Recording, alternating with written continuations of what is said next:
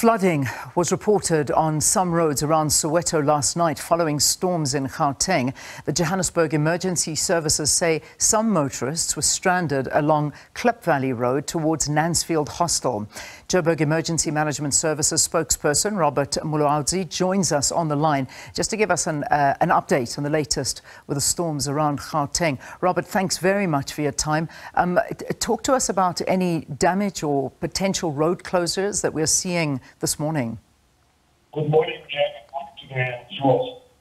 Yes, we can report that last night throughout the city of Johannesburg, we didn't receive any major incidents which were reported of damages or flooding in all 7 regions of the city.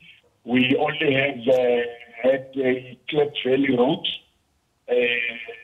not far from the VW dealer in Soweto, as you are driving towards Klipvalley, where the road was flooded, where also some of the motorists were trapped. We managed to assist those motorists. So far, that road is still affected. Motorists, we are still pleading with them to exercise caution while driving, since we might still be receiving a lot of rainfall again this morning. We also have our disaster management monitoring teams in most of our low-lying areas, which will be our informal settlements, just monitoring to see whether we might have residents who might need our services this morning. So we're also pleading with them to refrain from crossing river streams, since the water levels now are much more higher in most of our river streams.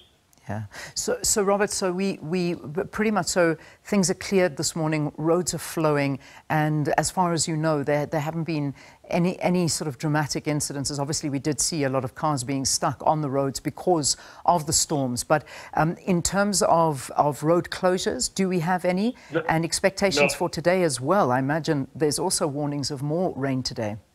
Yes, we still remain on high alert.